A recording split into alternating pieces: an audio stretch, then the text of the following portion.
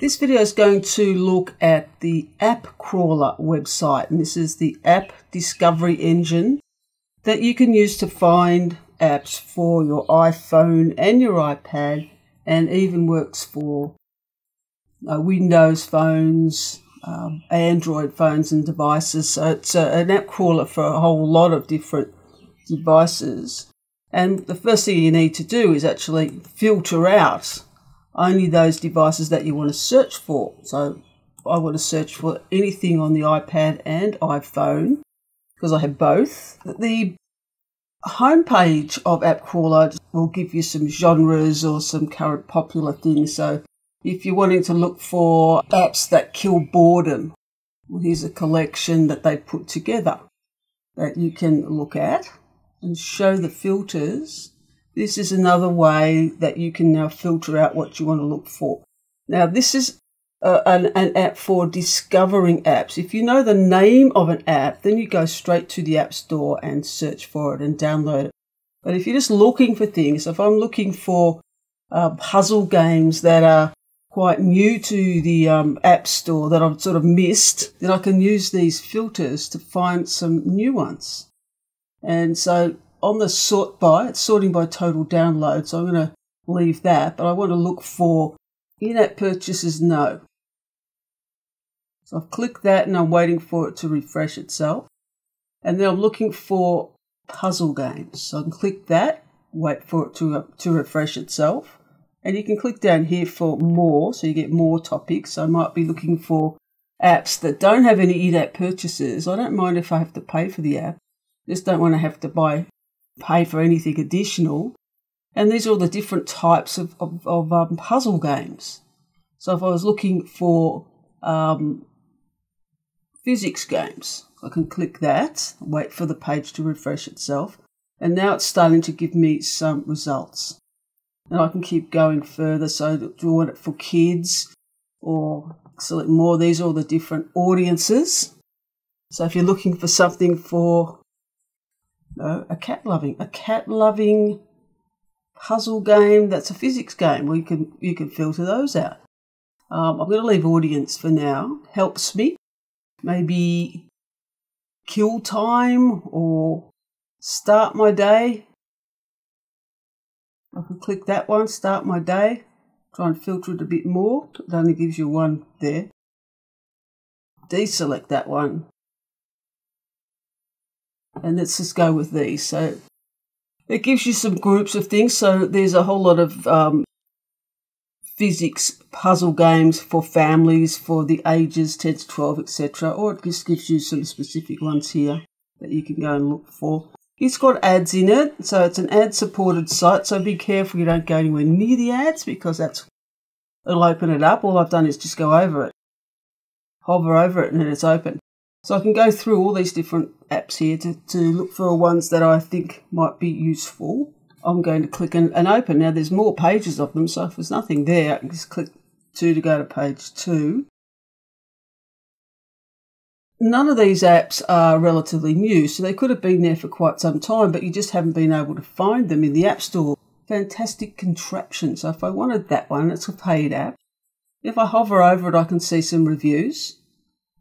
And there's more like that one. And if I click it to open it, it then takes me to that page where I can read a little bit more about it. Now I can look at similar apps for the different platforms. How many stars? So it's got 4.2, so it's a popular app with thinkers. 4.5 stars, total number of reviews. And you can break that down just by hovering over it. Some more reviews that other people have given it. Positive, 80% positive. There's some minor problems with it, major problems with it, alternatives to it. So there's a whole lot of ways you can explore new apps. Now I'm looking at this on the computer, this site, Appcrawlr, but I could also go to Appcrawlr.com using Safari directly on the iPad, which would make it a more efficient process about finding it on the iPad, then going straight into the App Store. Now, if I wanted to download it, click on download, and it's taking me to iTunes.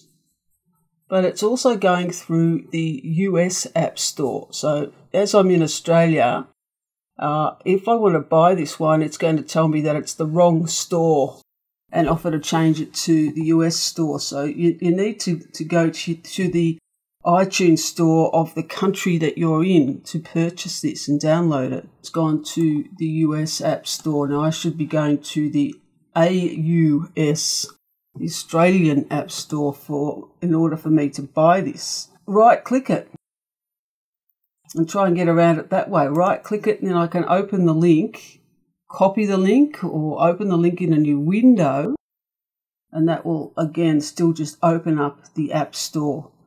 But I need the Australian App Store. So what I need to do is go into my iPad.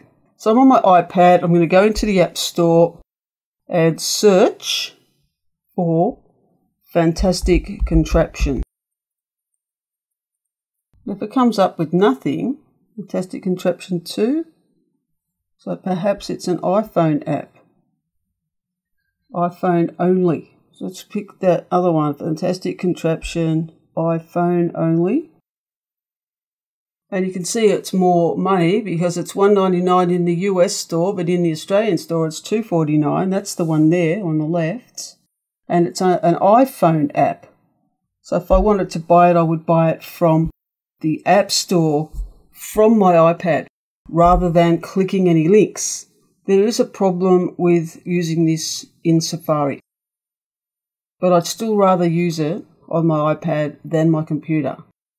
And if you haven't got a computer, then you have no choice. So let's try a different browser. So if you've never used another browser, Chrome is a browser that you could download. And if you haven't got it, just go into the App Store and search for Chrome and download it. You can see up in the top left, that's it there. So I'm going to open my Chrome browser, new tab, and searching for Appcrawlr. So Appcrawlr, tap go, and that gives me the Google results for that search. So I can tap that page, and that's giving me the desktop version, same version as I had on the computer, which is what I want because it has all the filters. It's got the categories. It's a much better one to do. So if I show filters, and let's pick a different one. I want a free. So I've tapped it, and I've got to wait for it to refresh itself. And I want a puzzle game. Just tap the more there. There's all the different types of categories. So it doesn't have to be games. It can be something in productivity. So let's pick something else. I'm going to pick something in productivity. So I'm waiting for it to refresh itself. And they've got the topics of productivity. So if I tap more, do I want other alternative web browsers, or would I like some better note-taking? Tap note-taking. Now I can go a bit further by tapping the more under helps you. What do I want to do? Do I want to annotate a PDF or record a lecture or just stay organised or track everything? So I think I'd like to record lectures. So I'm tapping that. And now it's filtering those apps just on that criteria. The more filters you put in, the less results you get. These are the ones that it's given me that are note-taking, that are free and will help me record lectures. So if I wanted to pick one, so if I picked Audio Note Lite, note that anything that has a light on it is a free version of the paid app. So there'll be an Audio Note paid app, and Audio Note Lite will give you limited use, or it has some sort of restriction on it. Maybe it's ad supported, or it has a watermark. So if I open that, and that again will give me all of the information about it, the reviews, any alternatives. So there's a lot more there that you could find. Again, if I go to download, so I'm going to tap the download.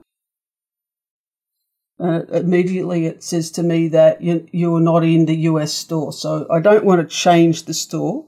You really need to stay with the store of your country. So I've got to cancel that one and so back into the App Store and search for Good Notes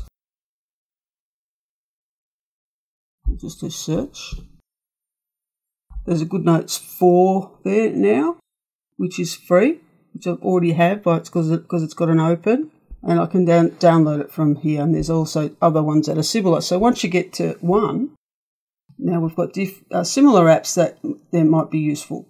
So I think for using this particular search engine, Appcrawlr, your best bet is to search for it in Chrome on your iPad, because that's going to give you the original homepage, just like the desktop version. If I want to go back at all, so tap the actual name of the app, and that'll get you back to the homepage where you can start another search. So in this lesson, we looked at how you use the app discovery engine called Appcrawlr.